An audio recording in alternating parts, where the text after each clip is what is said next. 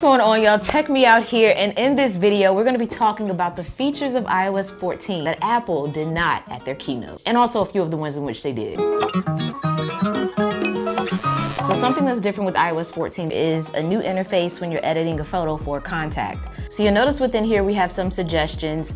You can access your gallery by tapping this icon right here, or you can tap the smiley face to add an emoji as the contact photo, or you can hit the little pencil there and then type in some letters here. You can still only type up to 2 letters. You also still have your Memoji options, but now you have a new section called More. This is gonna give you like some predefined emojis to use instead. I like this because I don't have photos for every contact and I don't always want to see text, so to be able to kind of get an image of some form without having to find one per se is nice. Okay, another new hidden feature, which is one that I absolutely love, is the fact that you can search for emojis within your keyboard. I don't care how many times I use an emoji, I can never find them when I need them. Now I can just type in what I want. If I want to type heart, all of the emojis with hearts pop up here. Now this third feature is another one of my favorites, and it's the ability to hide apps. So you can long press on the app and then you can choose remove app right here. And then you can select add to library. When you hit that, it then hides the app, but you can find it within your app library.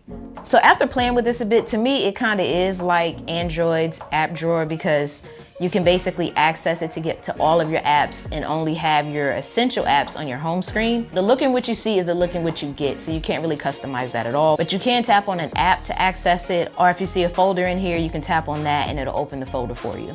The hiding app feature is super clutch because I know for a fact I have a ton of apps on my phone that, you know, I don't use a lot, but I don't want to delete. So to be able to kind of get them out of the way so that I don't see them all the time, yeah, that's gonna be nice. Now, while we're talking about hiding apps, you can go into your settings and select home screen. And you'll notice within here that when you download apps, you can choose if it gets automatically added to your home screen or automatically added to your app library only.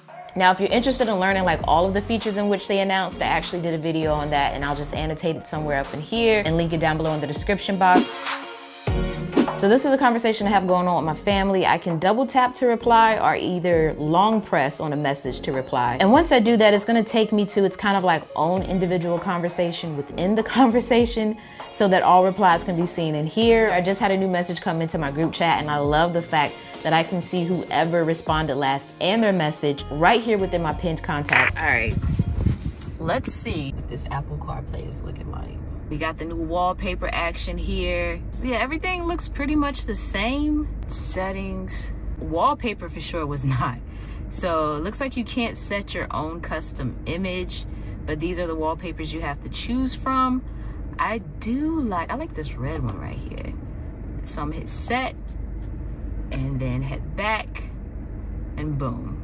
Moving on to Siri. So Siri will silently answer questions when your phone's muted, and she'll verbally respond either when you say, "Hey Siri," or if you have your ringer on. So right now my ringer is on. What's the weather in New York?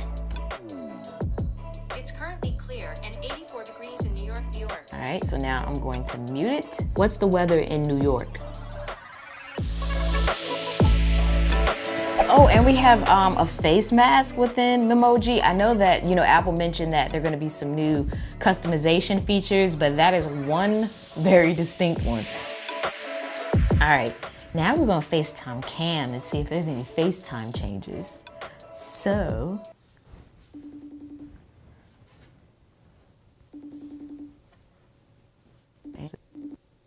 there we go. I finna say, Cam, where you at, Shug? So let's check out what FaceTime looks like now. So the interface looks the same right in here. Now the thing that is different with FaceTime is the fact that when you swipe up now, it no longer pauses the videos. This is either a good thing or a bad thing. So I can actually just hop into any app and, you know, use it as normal while still having my FaceTime video in the top corner. So Cam, can you still see me? Yes, I can still see you. How many fingers am I holding up?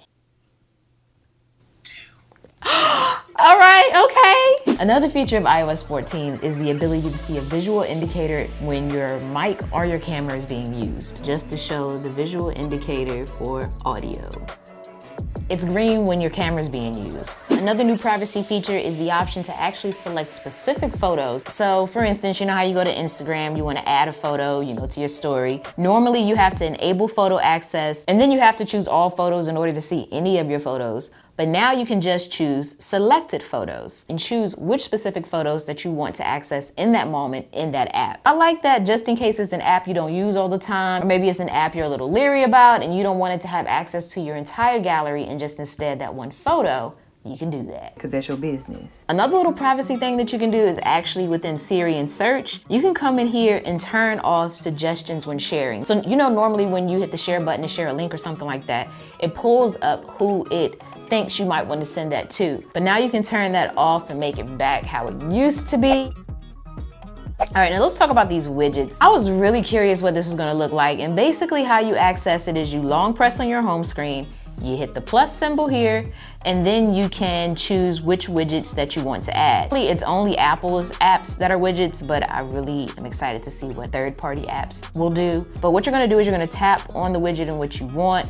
You're given a series of options. You can hit add widget, and now it's on your home screen. Now you cannot resize this, you cannot put it just anywhere on your screen. Control Center is also a little bit different because you'll notice within here that it gives us some recommendations of accessories in which it feels that we might want to use, or scenes in which we might want to use. But if you long press on your home app, it's gonna let you access your favorite accessories, or you can choose a scene in which you want from the top here. Now while we're in here in Control Center, you do have two new options. One is sleep mode. Next one here to the right of it, sound recognition. That is gonna listen for certain sounds so that you can get a notification on your phone when it hears those sounds. Now it currently isn't working because I did test it out. Now picture in picture, it can only rest in one of the four corners, like it can't sit in the middle of the screen or anything like that. You can make it bigger by, doing the little pinch to zoom action, but this is as big as it'll get, and this is as small as it'll get. I don't know if it'll work for YouTube. I don't have, YouTube Premium, so I haven't been able to test that out. And if I want, I can even swipe it off screen and just hear the audio without seeing the video. Voice memos, that also got a new feature in here where you can actually have folders to categorize your voice memos. Now when we hop into reminders, you can actually add a new reminder from your main screen without having to actually be within your list. And when you're looking at a list, if you happen to get to that little info pane for that specific item, you'll notice that the interface in here is a little bit different as well, which I like because it makes the interface look a little bit more clean. Also, when you go to access the menu for a specific list, that is a little bit different too. And then moving to photos, when you tap on the little search option here, you have new categories. So you have your moments, people, which has been there, places, categories, so that you can look at, different themed pictures and such. Now I did ask you all on Instagram if there was anything in specific that you wanted to know about iOS 14. So if you don't follow me on Instagram, I'm gonna throw my handle up here, right there. But feel free to drop additional questions down below that you might have. So Liffle Floyd wants to know, can you change fonts yet? Probably not. Nah, you cannot change fonts still, so maybe iOS 15, 16, 17. Troy Boney says, I want to know why all their new features are features that have been on Android for years. I will say something that I do like with Apple, although they're sometimes late to the game, they bring the features polished. It doesn't excuse the fact though that we had to wait this long for some of these features. So I did see some questions in here regarding how stable is it and would I put it on my daily driver. Honestly, I do not have this on my daily driver right now. In the time that I've used it, I haven't had any crashes or things like that, but I still would hang off on putting it on your daily driver because in using beta software, I have had instances sometimes where it does the boot loop. I've had scenarios where apps crash. You don't want it to be crashing out on you at random when you don't have to. I will hold off on putting it on your daily driver. But if you got to, and I think my homeboy CKid with CKid Tech, I think he did a video on how to get iOS 14 beta, so I'll drop that link to his video down below in the description box. Check this. So I can actually double tap the back of my phone and it'll take a screenshot. Or I can be like somewhere on Safari and triple tap and it will scroll down. So this is actually a new feature that has came within your accessibility settings. Navigate down to touch and then you can choose back tap. And this is gonna let you choose a custom action for double tap and a custom action for triple tap. So these are some of the options in which you have. I will say though, in using especially that double tap for a screenshot, I found myself accidentally taking screenshots to the point that I will probably turn it off. So that's pretty much everything for this video. Now, if you want to know some more of the hidden features, definitely hit the like button down below so that I can make sure I put some energy and time into doing that. That's gonna sum it up for this one. As always, thanks for taking the time out to let me tech you out.